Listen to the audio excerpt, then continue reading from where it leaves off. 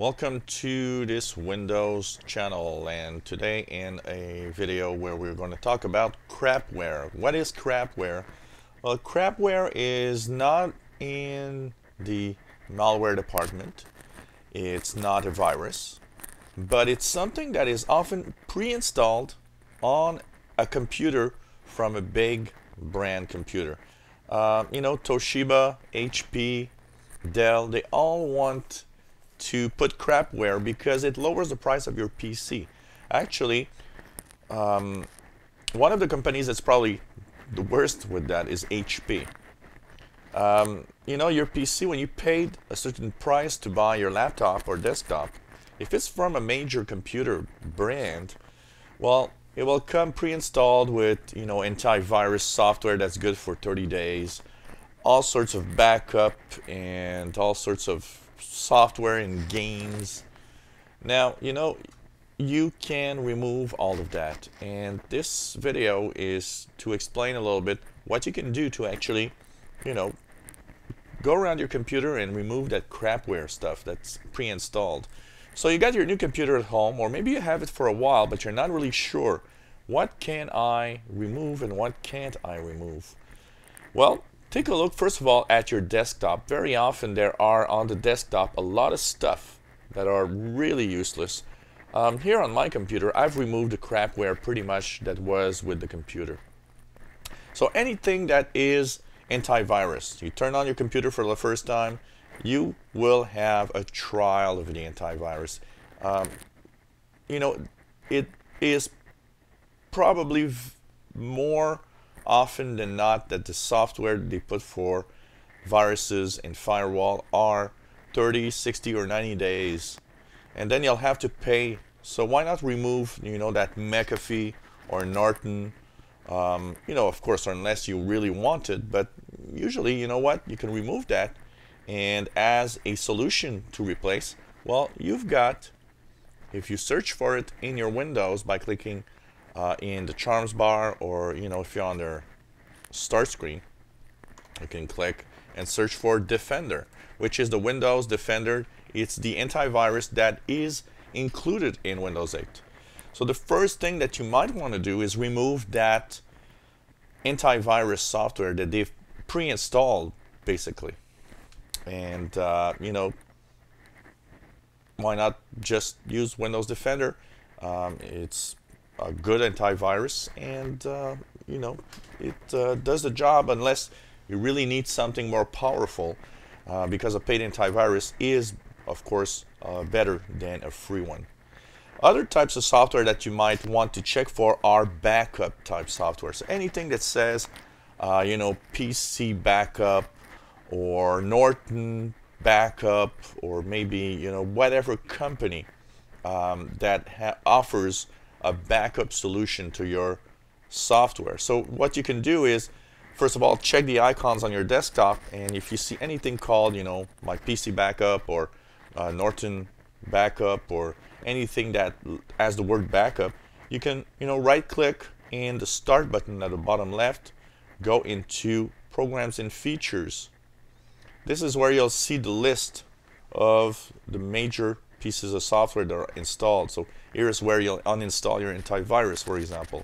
Here is where you'll uninstall anything that's called backup that you might not use at all. Any type of gaming software that you might have. A lot of computers come with pre-installed games and pre-installed networks of games. You can remove all of that from the list here on your computer. Another thing that you might check for is on your start screen. Those tiles on the start screen, a lot of apps that are pre-installed will show up on the start screen also. So anything that is a game, anything that is a game network, anything that's antivirus, anything that's backup, all of those little things can be removed most of the time. And you know what? Crapware is a big problem because it already at the start, when you just bought your PC, slows down your computer. So you want to remove the maximum amount of that crapware. But if you're not sure what's good or not, what you could do, and the example that I'll give you, is let's say we go to the programs and features, and we go through the list, and you say, okay, what is Realtek WLAN driver? Now, this is a driver for the wireless internet, but you know what? If you don't know what it is, you can go to Google and just type the name and say, what is Realtek WLAN driver? Ask the question, and it's going to tell you, should I remove it or not? And here's a discussion on, is it good, is it not good? Another thing that's pretty cool is this piece of software that I'm going to show you here that's called Should I Remove It or Not? This is an interesting program you can download for free, and it's going to actually detect what is on your computer and tell you should you or should you not remove it. So you download the piece of software and you install it, as I'm doing right now. I'm going to show you how it works. So should I remove it? You do the setup, you accept the license, make sure it doesn't install any other things that you don't want. So a desktop icon, start menu, that's okay, install.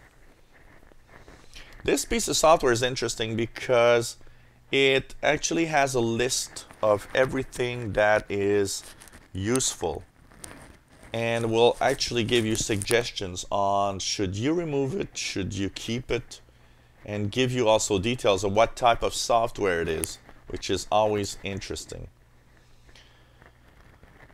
A lot of computers come with crapware, and you know, basically if you've got a Dell, a Toshiba, Lenovo, and so an Acer, you know, all these computers have, unfortunately, some form of crapware pre-installed, and this is a big problem.